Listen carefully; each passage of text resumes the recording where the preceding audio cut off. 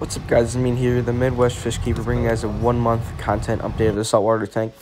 Here's a tiger Wacthman Goby, and after this clip, I'm gonna pull up two pictures because it said on the fish store this was a Randall's Goby, and I thought that too, which is one that pairs up with a shrimp, but actually it's not.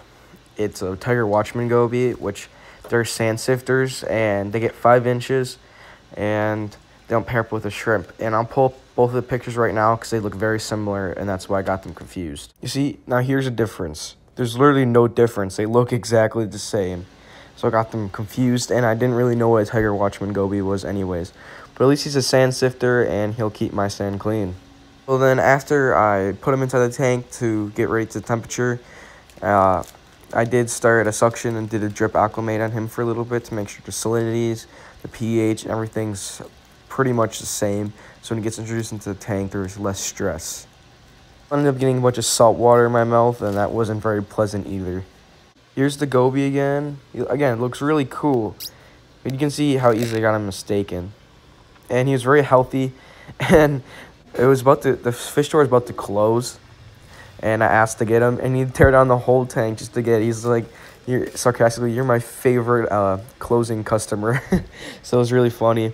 And the fish was really healthy, and he was eating, and he was been in that tank for a very long time, so he's used to captivity, and so it was a good choice. Finally, I found my tripod. After a year, I'm able now to make some cool camera angles. So here's a cool one of me putting my nets in the tank and netting out the Goby. And I accidentally put some water from the bag, which that disappointed me. I almost spilt the bag inside the tank. So what was the point of even having the net in the bag anyways? Yeah, so here's me taking the Goby out with the net. I was struggling hardcore because, of course, the bag's too small for the net. Me struggling, I finally got the Goby to get inside the net, and I got to put him inside my quarantine tank.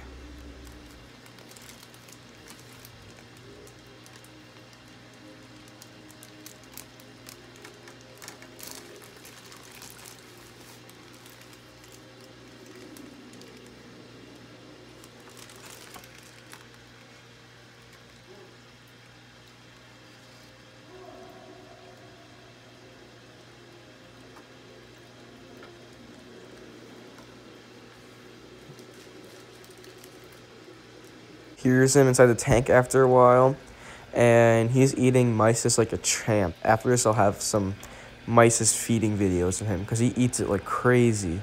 Now, if you just thought I was getting a fish, I tricked you because I got 2 new corals. I have a Duncan and Zoanthid that I already have in the tank, but I needed 2 new more just to like bring some extra life. So I have a hammer coral.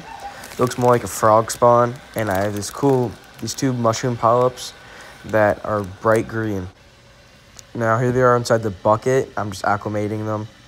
And there's something weird, all right? On the mushroom coral, there's some weird, like, worms and stuff crawling around. So, thank God I have some Coral RX. I'm going to go dip this coral and the hammer to make sure all the bugs are off. So, here's me with my Coral RX. And I have 2 capfuls in there because it's a 1/4 gallon of water that I have inside this, like, little bowl.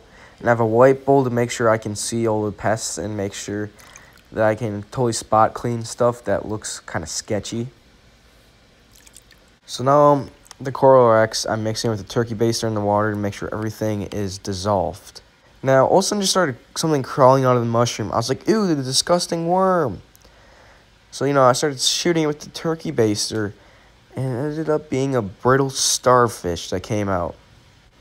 Yeah, and I decided to open up the rock. I was like, oh, it's a starfish. So I quickly grabbed my net, and I scooped it up and put it in the bucket to make sure I didn't kill the starfish or injure it by any ways. Because, I've always wanted a brittle starfish or starfish in my tank. And I finally found one on a coral. So I didn't have to pay $15 for a starfish, which was nice. Finished dipping my corals for 8 minutes. I decided to go back to my starfish, have my dad film me, pick the starfish up, put it inside the tank. I looked it up first to make sure nothing bad about the starfishes or if it's anything bad or hurt the tank or its inhabitants.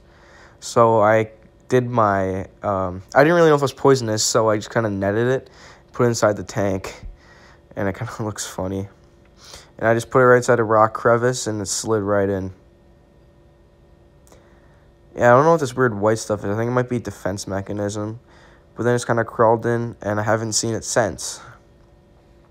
The rock. Oh, never to be seen again. Now here's me placing all the coral and my 2 corals inside the tank. Um, it's a lot more blue and less bright than this, but I had to turn it all the way up because for some reason my camera does not pick up blue. And I feel like it's many struggle for many reefers that have this blue lighting as you can't get good footage. So here's me placing my hammer coral first.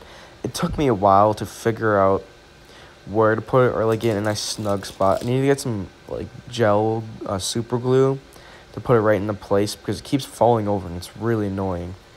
But eventually I did find a spot, and that's where it's going to be now, I think, because it looks really cool.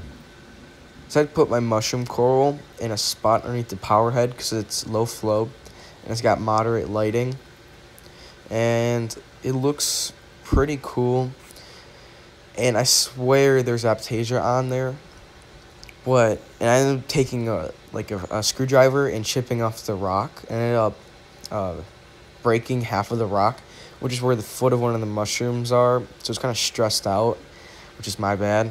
And then I looked up even closer, and there is no Aptasia. It was a feather duster, which I looked up online. And I went through all that work, and I cracked the rock just to find out it wasn't Aptasia, and it was actually a feather duster worm. But it's better to be safe than sorry.